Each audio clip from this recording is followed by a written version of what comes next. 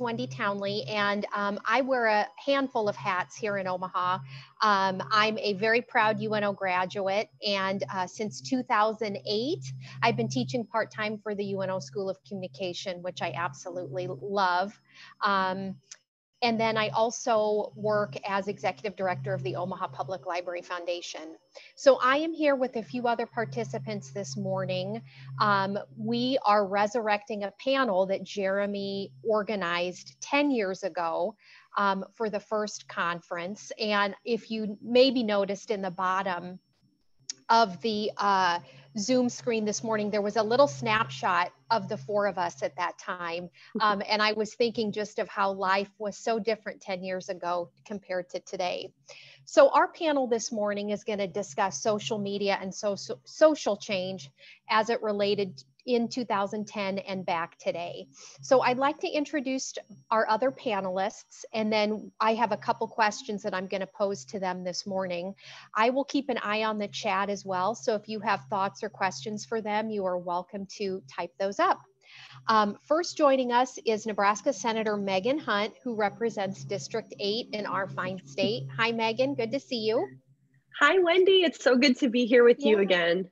Thank you.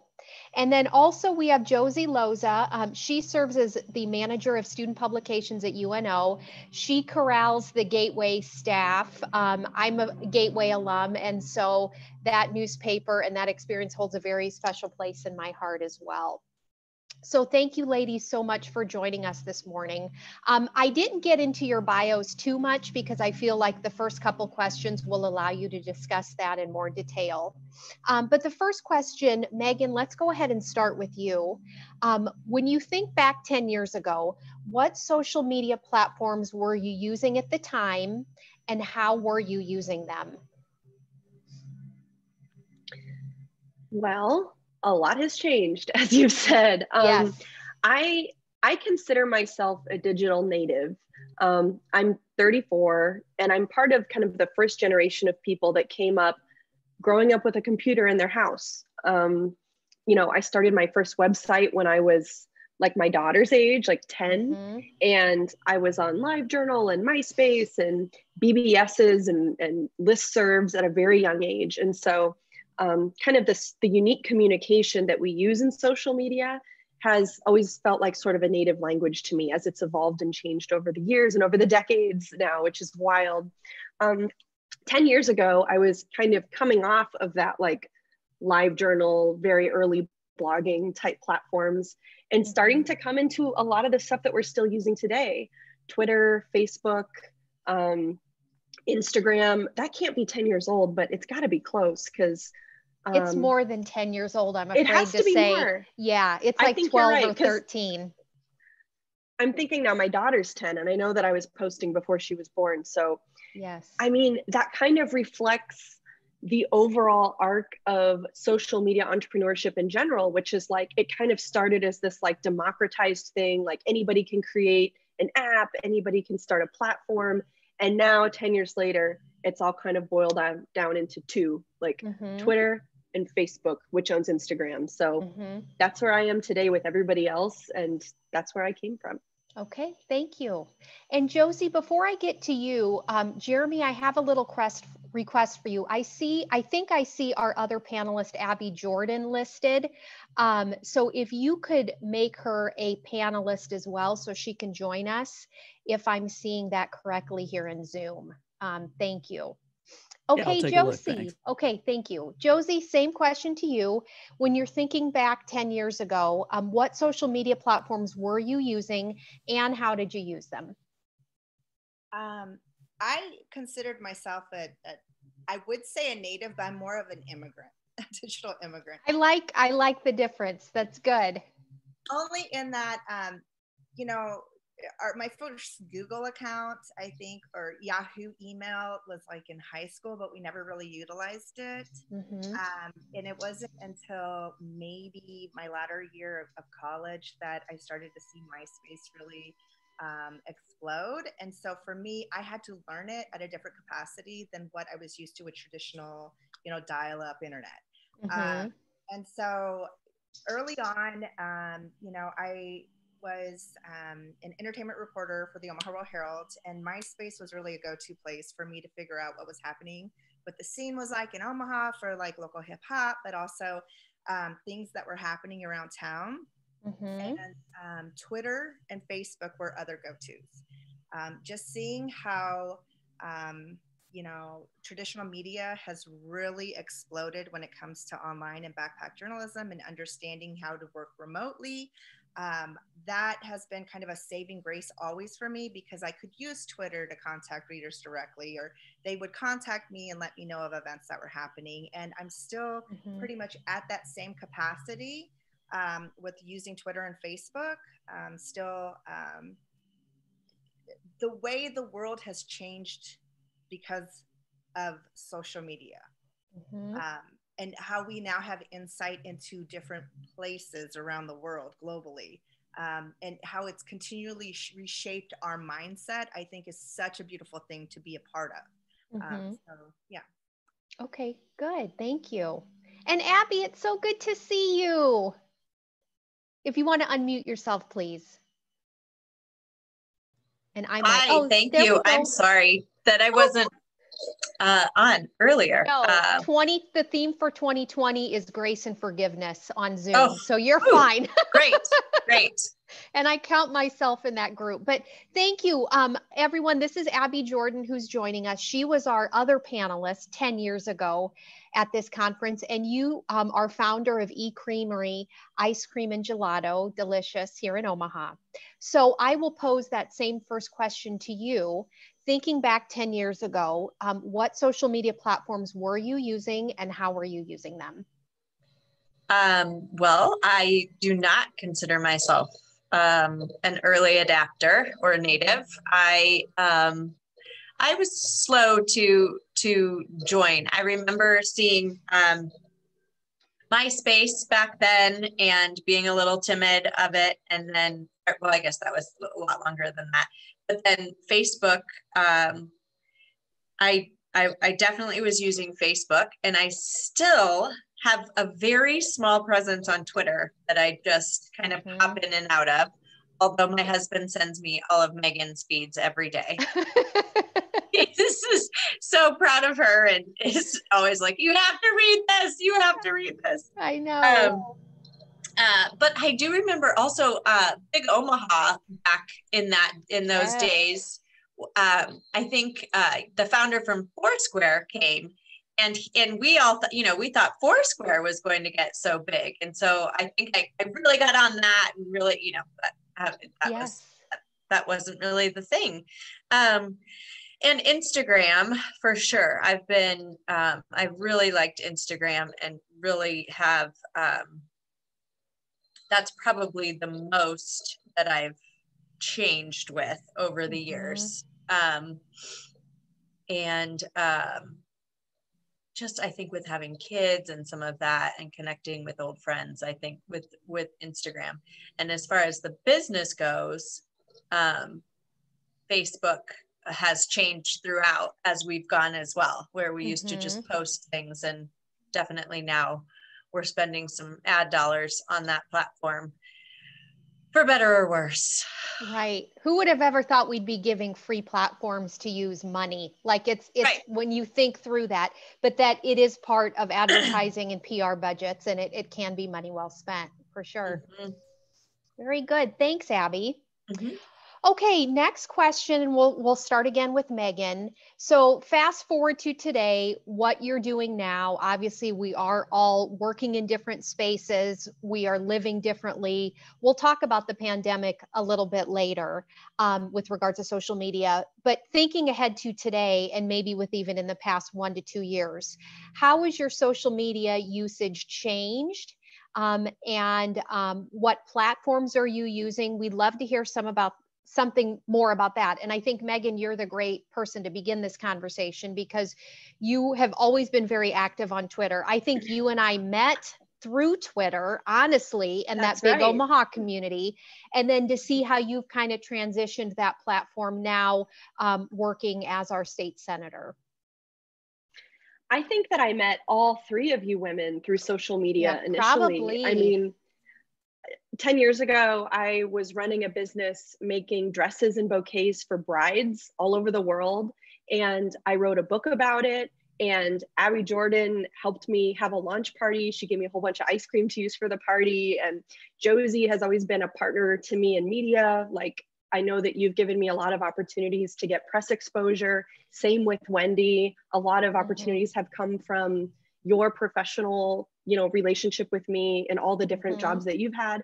And all of that honestly came from like Twitter probably and Facebook and just the connections that we used to have. Remember tweet ups like 10 years ago? Like Eric Downs was doing a lot of those, but like somebody would post a hashtag like Omaha tweet up, and then you go. It's almost like a blind date. Like you go to this perfect dive bar in Omaha or something, and there's Dusty Davidson, and he's made a t-shirt for it. And like, it was just so innocent and pure back then. It was so honest and hopeful and entrepreneurial. And I think it kind of came out of everybody having an urge to share a story, because that's like what social media really is it's a form of communication. It's a form of writing.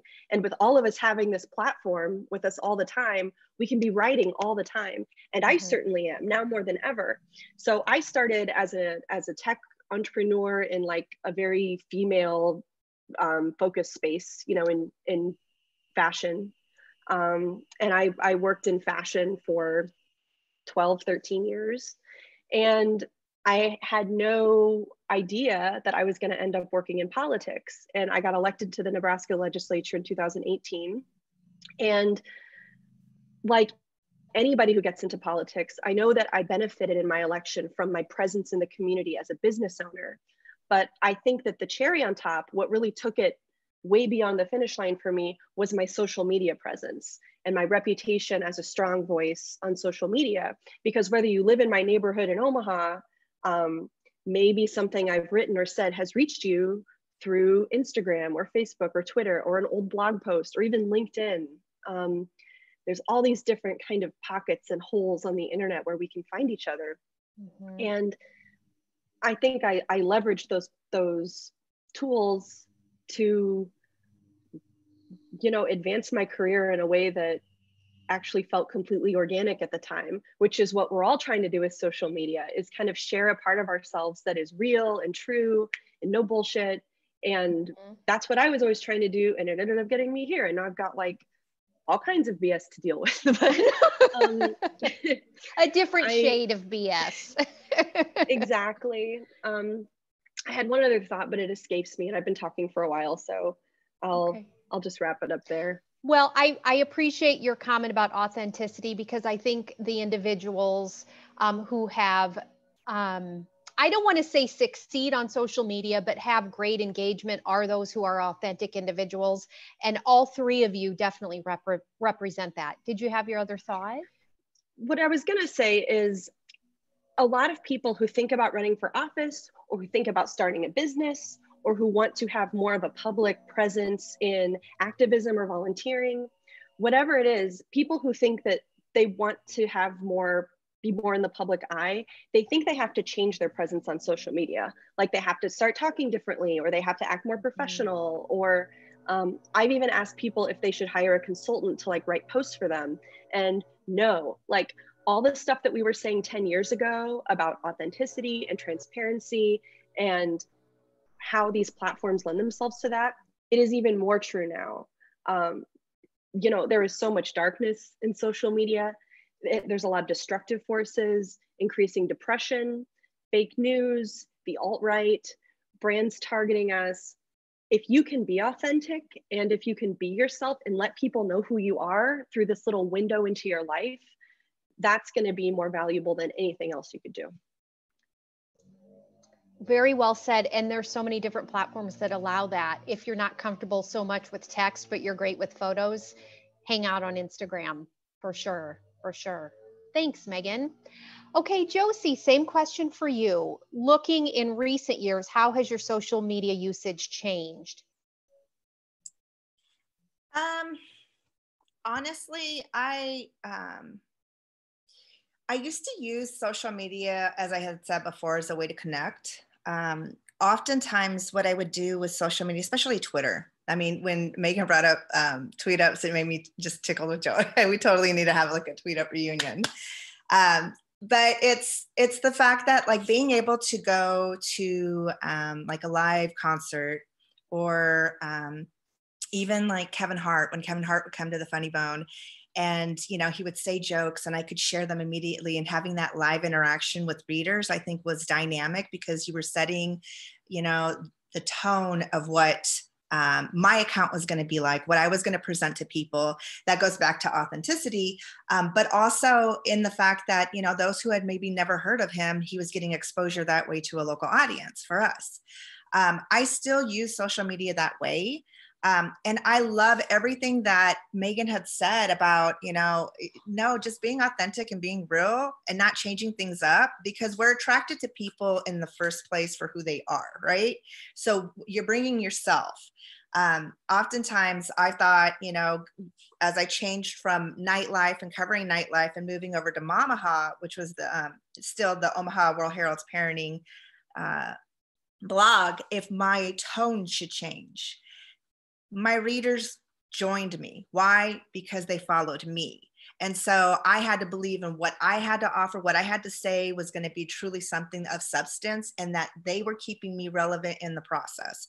So I enjoyed that. I kind of grew up at the World Herald, and even now, I'm working with UNO students and just seeing how they are utilizing social media. When I first stepped in to my role as publication manager at UNO back in 2015, students were already tweeting. They were already going to events. They were already snapping. They were already doing these things. But to change that into, hey, this is your brand. You are your brand. This is your platform. Here's how you can get these stories out. Here's how you can build your audience. That was what I had to work with them on, just to think live, think immediacy, and then see if you can share that and like incorporate that the same way you're already utilizing it. And it's in a way where you're growing up with it. A lot of reporters, especially as old heads, had to learn it. And it's scary, it's a scary thing. You're already doing it. So why not do it well and just keep doing it? So I'm like a big cheerleader for that. And even during a pandemic, look, we had a quarantine shutdown, and I know we'll get to that, but I do want to make a note of kudos to the Gateway staff for just being able to flip the switch so quickly. Because they were thinking digital already. They were building their brand already. And even me, like now I started a business called Loza, and it's health and wellness. Thank you. And where can we find you on social, Josie? Okay. You can find me on Instagram and Twitter, of course. Awesome. As Loza Fina, Lozafina. But it's using art as therapy, and teaching people how that suppressed emotions that we probably are feeling, how to get them out.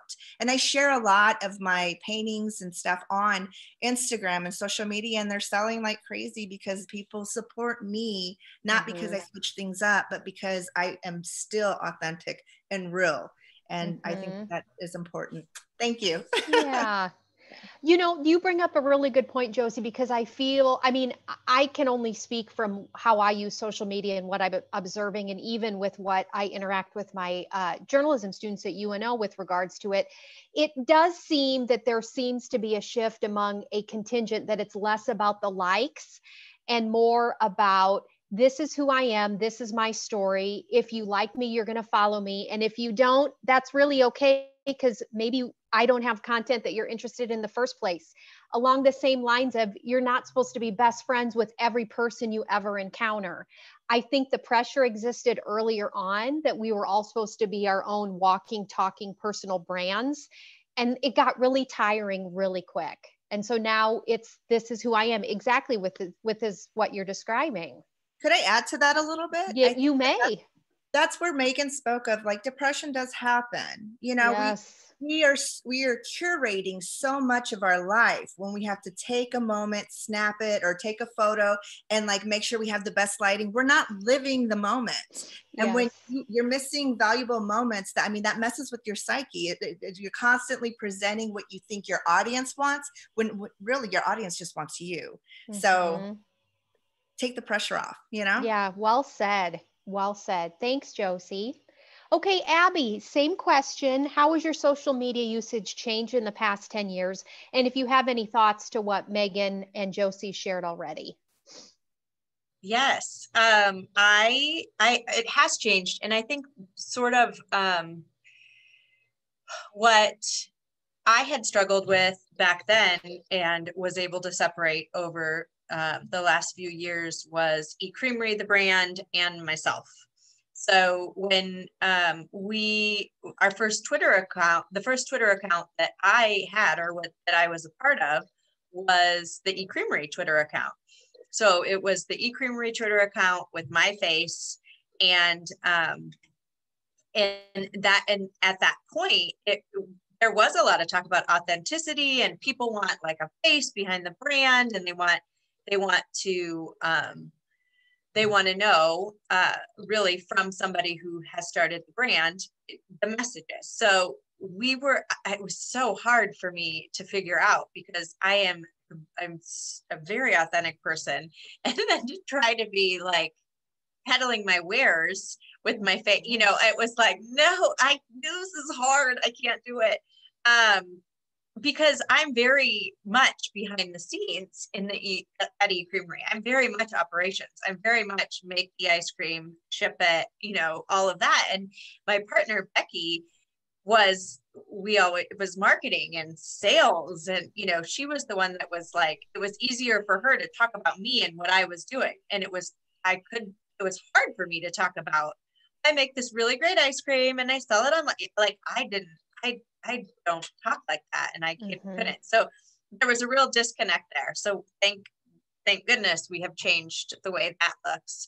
And then just really separating those accounts. So I remember when Pinterest came out, and I was and I was getting a little pressure from partners to start pinning for eCreamery, and I was like, this is mine. This platform's mine. I need this for myself. Right. So eventually, everything split, and it was much better, because we're able to have an eCreamery, and we have an eCreamery voice, and it's, we've never spent a ton of time on curating it. And to me, that's fine. It's the way it is. And so just as long as I can be separate, and, my Instagram account is all me, and my Pinterest and my face, those are all me. So I just think that's a different perspective. And it was just kind of having to be a brand and having to be an individual person that wasn't a brand was something that I think we all learned. And it was almost as if we needed to ask permission to just be ourselves on social and not push everything constantly. We got into the mindset very quickly that that's all who we were. And then we realized, myself included, I'm sick of myself. Enough already. Enough.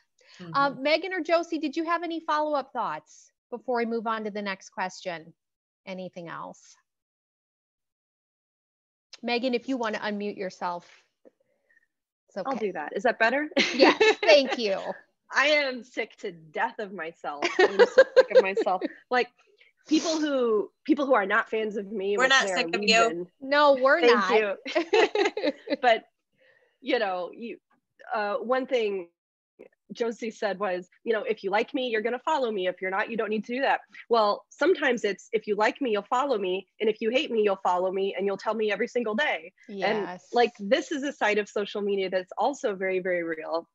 And these people are like, oh, I'm so sick of you. And it's like, you're sick of me. I have to listen to myself even when I'm not speaking. And I am more sick of me than any of you, I promise. That was my thought. Thank you. Okay, next question, moving down the list. And we touched on it a little bit, but I want to dive a little deeper. So 10 years ago when we gathered at UNO, we discussed how social media impacted personal lives and individual lives. I'm reluctant to use the word private, but I want us to think in the lens of personal. So how has social media impacted our personal lives today, 10 years later, when we just thinking about moving through our days? We've touched a lot on the professional side, but again, personal side. And Megan, we can start with you again if you're ready. Otherwise, we can go to Josie or Abby. Josie, do you have thoughts?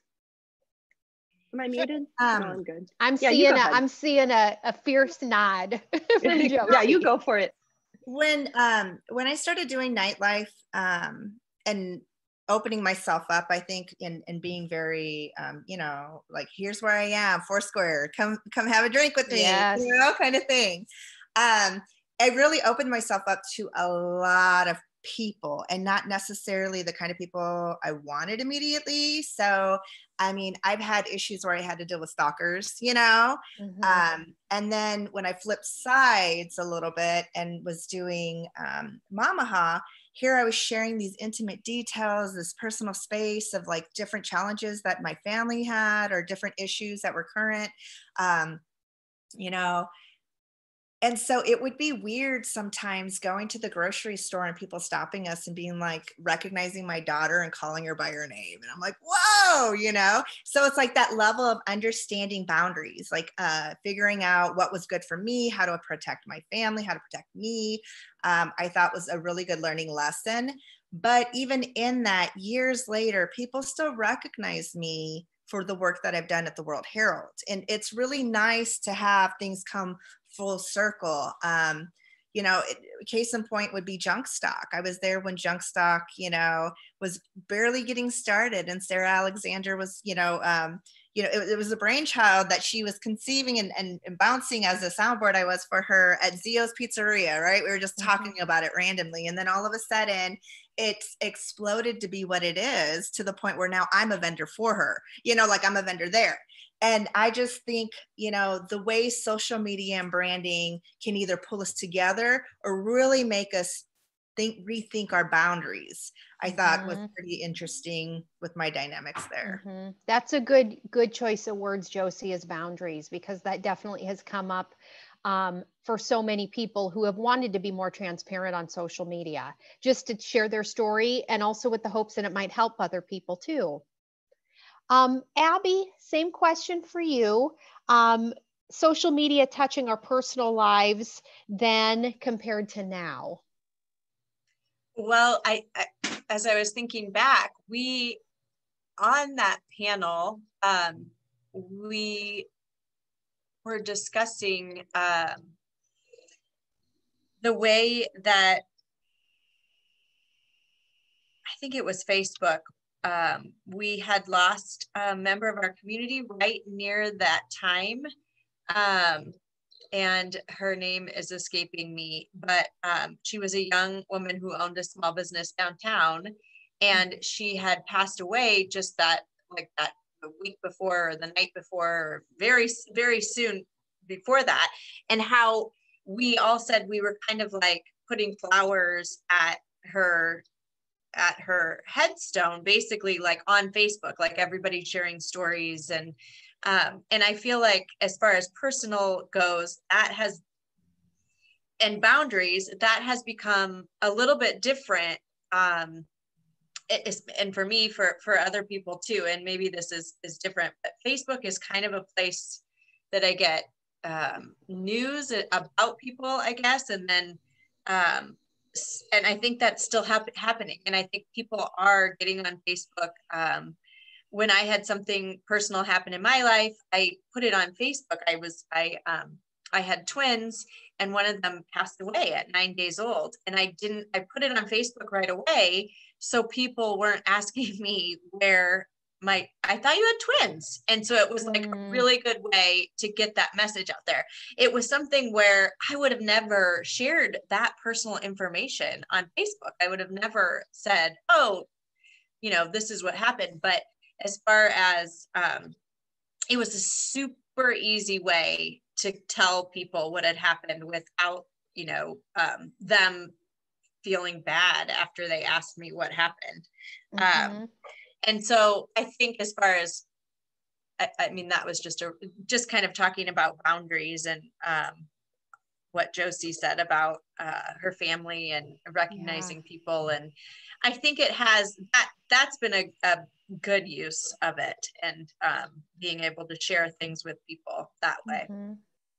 Well, thanks for sharing that with us, Abby. That's a brave thing to talk about, not only here today, but I feel like on social media as well, because invariably your instinct is to be really like news focused, get ahead of the story. So you're not getting these text messages and random calls from people, and you're essentially having to kind of share that news over and over again. So that is a different dynamic. And I do see that there are people who do use social media in that way, and there can be good that come of it.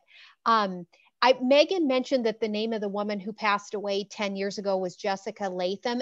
Thank you. And what business was that? Because I am not recalling. It was Bellwether Boutique downtown. Okay. In the passageway. Yeah. Okay. And of course, recently we lost Callie Baker too, who was at the Omaha Community Foundation. And, right. You know, I don't know if I should talk about it, but it's on my mind because Callie was such a very good, close friend and mentor, an important person in the life of Jessica Latham's daughter. Yes. After Jessica passed, Callie really took a mothering role, honestly, for Jessica's daughter. And so I've really had that girl in my thoughts a lot, but not to cast a pall, but it's okay. You know, Abby's point about Facebook being kind of a central location where you get this news, like you get the news through news channels, but like this personal news, we don't call each other anymore and tell each other that stuff. Like I don't go to anywhere in the community and hear this stuff from people who are my neighbors, because we don't know our neighbors anymore as much as we used to. It's on Facebook. That's kind of like the town square and the town bulletin board, and you know, a source of a lot of announcements like that. In terms of personal use of social media, for me, it has changed drastically. 10 years ago, I was married, I had my first child, I had bought a home, I was a business owner, I was 23, 24, like, I mean, and I thought my life was just gonna go like that. Like I thought, well, I'm doing pretty well, like, surely it will only get better from here, you know, like really stupid early 20 something. No more surprises. Surprises are done. Right.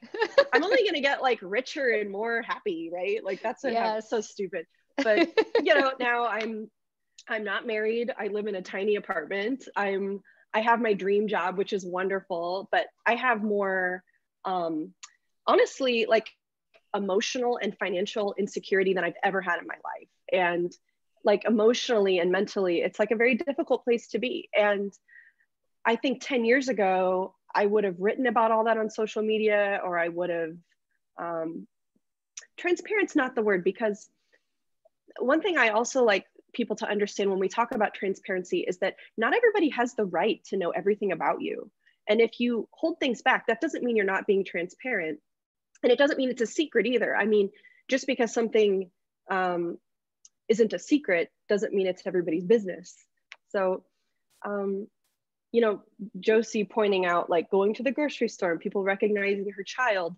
I don't mind it when people do that to me because I work in public service. And so when I go to the grocery store, people come up to me all the time. At Target, people come up to me and say, oh, I'm having a problem with child support, or I can't get my unemployment. And I give them my card and I say, we're going to solve it for you. Because that's literally my job. Like my job is to go to Target and help the people who ask me for help.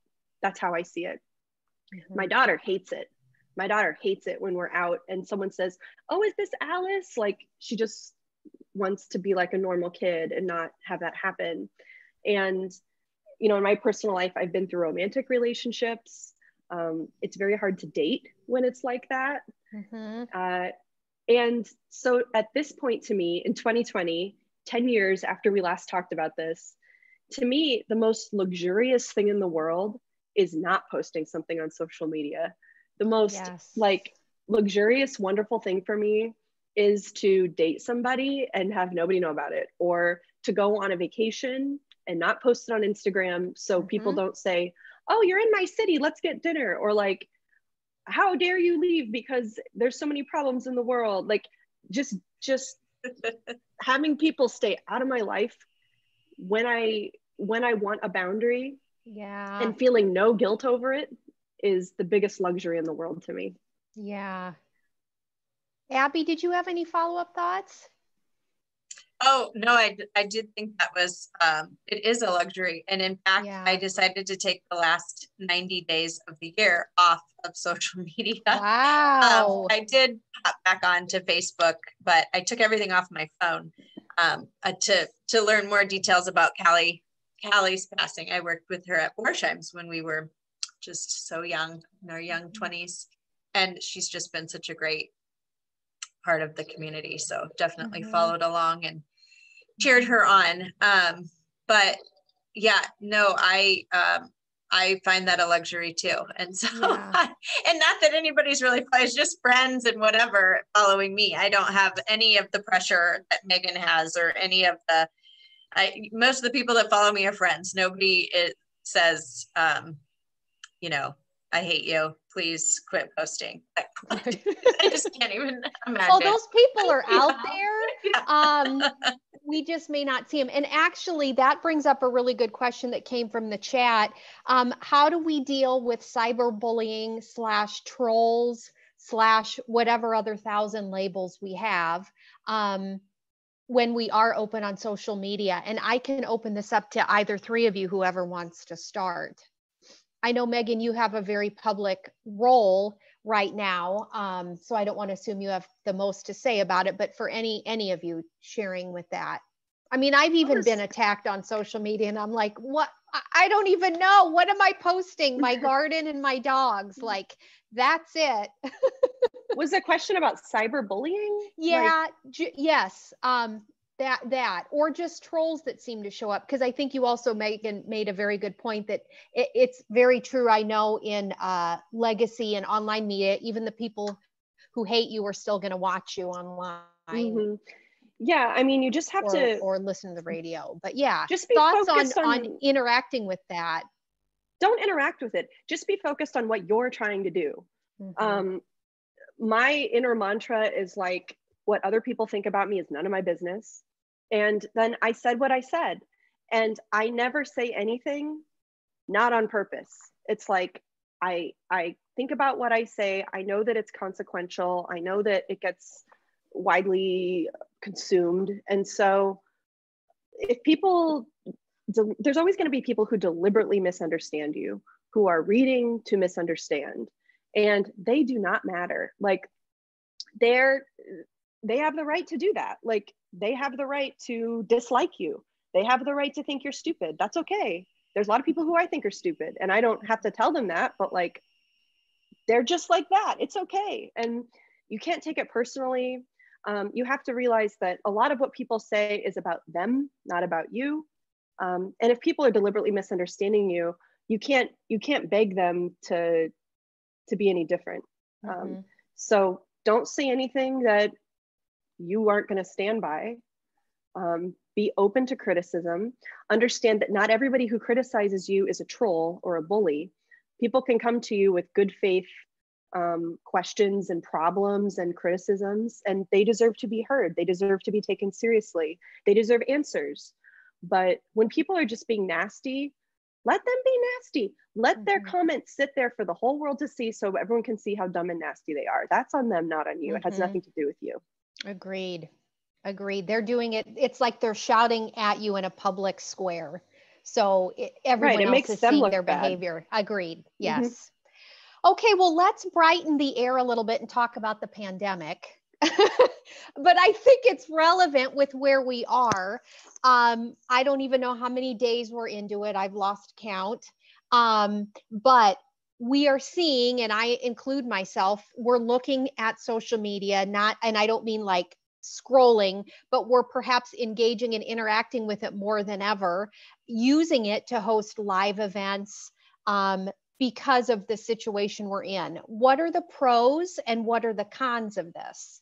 Because I do think, and this kind of dovetails into the last question that I have, is where is social media headed? Because I feel personally that the past several months is shaping what social media's next iteration is going to look like. So if we can start with you, Megan, if you want, on that, if you're comfortable. Okay, Abby or Josie, your thoughts. Let me think about it for a minute. Okay. Well, I'll kind of jump in. I think that I have social media fatigue at this point, and that's why I took off my these last, trying to just kind of cleanse and focus on what I need to focus on for right now, having, kids that are home or kids that are on their way back to school, and what that means with the numbers going. I mean, there's just, I one morning last week, I just said, my husband asked me, why are you so stressed? And I was like, well, on top of sending the kids back, on top of doing the things, I was like, on top of like running this business and having people rely on me, and on top of the things, the pandemic and Trump. Right? I was just like, what? So he did, he's like, okay. So he encouraged me. I just, with social media and with, all the different social media platforms, I've been, it's been a real divider, in these last whatever. So, I just don't want to see that about people who have been so misinformed, and I don't want to see that side of them there. I see enough signs in the yards of people that I'm like, shoot. But so I took it off, and I quit watching it, and he told me, Scott, my husband, was like, what you should do is get people registered. So we set up like a registration, like, station in our front yard. So when people drove by, my kids set up cones, and they would just like ask, are you registered to vote? And ask people. And I kept thinking about, like, how can I take the good messages of Instagram and like put them on a sign in my front yard, that's like, and it's the signs that I have in my front yard. That's like, we believe that science is real, the things that you're thinking in 2020, like, why do I have to say these things? The sign says I care. Like, why do I have to tell people that I care about people? So I guess, I don't know if I went off the rails there or not, but. Oh, you did entirely, but I'm loving every minute of it. Sorry. I think we all are. No, but it's interesting, your comment, because it's what you're describing is you want to take digital and go back to analog. Yeah. And there's nothing wrong with that. There's nothing. I was sitting here before we got started this morning, printing actual photos on my little HP sprocket, because I'm tired of having all these photos that are just on my phone. So you're speaking loud and clear with regards to that. We've got a couple minutes left. So I'll pose this last question to Megan and Josie when we're thinking about use of social media during pandemic. Pros and cons of it, but then also how is it shaping social media for the next 10 years? I agree with what Abby seemed to be saying about burnout. I mean, for those of us who are not employed by institutions that have been deemed essential, hospitals, prisons, meatpacking plants, teachers, and pretty much everybody, especially in Nebraska, is back to work now. But there was a long period of time where we were not working. We were home day after day after day, just scrolling on the phone. And, sociality, being social, became entirely defined and mandated by 2 or 3 or 4 tech giants. They became the gateway to all of our access to each other. So to me, it seems obvious that, like, unless you're sharing a GoFundMe link for your medical care or something, there can be no good coming from social media platforms. I think that one of the main purposes of social media is to draw attention to yourself. We use it to promote ourselves for better, for worse. And it's hard to think of a worse time right now to do that. It's really hard. You know, I mentioned earlier, like going on a vacation and not telling anybody. Well, that's even in the best of times. Think about now, like there's something to be said for like your individual joy and your humanity and your right to express what's going on in your reality. But like, if I went on a hypothetical vacation, how could I post pictures of that right now? Like I scroll through my camera reel on my phone, looking for something to post so that I can get likes, so that I can feel good for a little bit. And it's just like all the time we've had at home to ponder and think about the consequences of this, it's just only negative to me. It's only negative to me. Like 10 years ago, I think I would have told you that social media would democratize us and be like a great force for equality, that progress would happen and it wouldn't be obstructed or censored by the powerful. But I think that's exactly what's happened, is our communication has become regulated by just a couple really powerful businesses and organizations. And it's become, instead of like this innovative compulsion to share, it's become more like the Freudian death drive, you know, like the drive towards self-destruction. Sometimes, you know, I'm not saying 100% of the time, but more often than not, this pandemic, it's just brought that all to light for me. And that we want to waste our time, that however we complain about it, we do find satisfaction in the endless circular arguments and scrolling and reading the same takes over and over and over again. We get some kind of fulfillment from that. So what's all that about? And this pandemic has made me reflect on that a lot. Like, it's easy to watch this like social media thing on Netflix right now. What's that? The Social Dilemma. Yeah, the social, you watch that and you're like, oh, this is horrible. I have to be very self-aware of this. But the truth is, it feels good. We're on Facebook all day and Twitter all day because we're getting something out of it. So, you know, like I said, it's confronted us with a lot of destructive forces, but at the same time, I think a lot of the drive to share has been about a story and having a story to share, and that this is a platform that gives light to revolution, to change. We learn about resistance and protests and people rising up through social media. So it can be destructive and it can be productive, but it is not like it was 10 years ago. And the state of things today in 2020 makes me very uncomfortable making a prediction about what it will be like in 10 years. I think that we will be largely off social media. My daughter, who's 10, when I was 10, I was learning HTML and CSS. My daughter doesn't want any social media. She doesn't want Instagram. She doesn't want anybody to know what she's doing. And this is consistent with a lot of her friends. A lot of people in that generation who I talk to, they see what it's done to their parents. And to them, they don't want to use it like we do. So my question will be, how will the next generation use social media and recreate it? Time will tell for sure. Thank you. Josie, in the last couple minutes, I know we're a few minutes over, but I think this is an important topic to address. Your thoughts? You know, honestly, Megan hit the nail on the head. I mean, that was so beautifully explained. I think oftentimes we were so caught up with technology.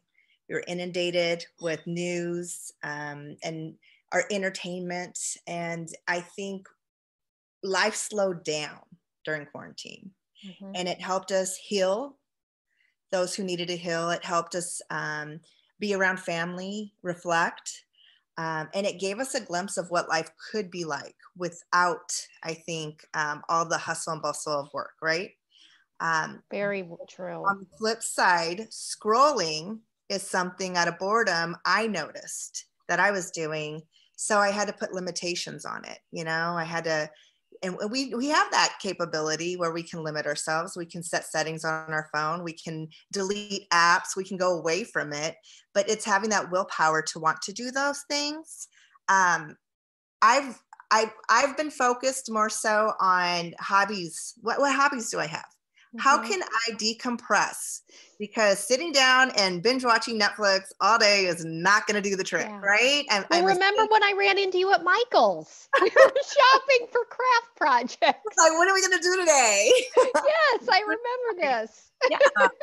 And I think for me, it is interesting seeing how a lot of younger people, and even my children, 12 and 9, they want interactive play. But if you're doing remote learning from the start of your morning until, 8 hours later, 6 hours later, you're done. Mm-hmm. You want to have a sit down conversation with mom. You want to eat at the dinner table. You want to go out and play with your friends. You want, that's where that's coming from, and paying attention to, how we're learning, how these young people are learning. It truly is going to affect how society is going to progress. So I am just an observer. I'm a spectator, and I'm excited to see what's going to happen next. I am too. And I agree with everyone. I don't think we can have any really good grounding on what to predict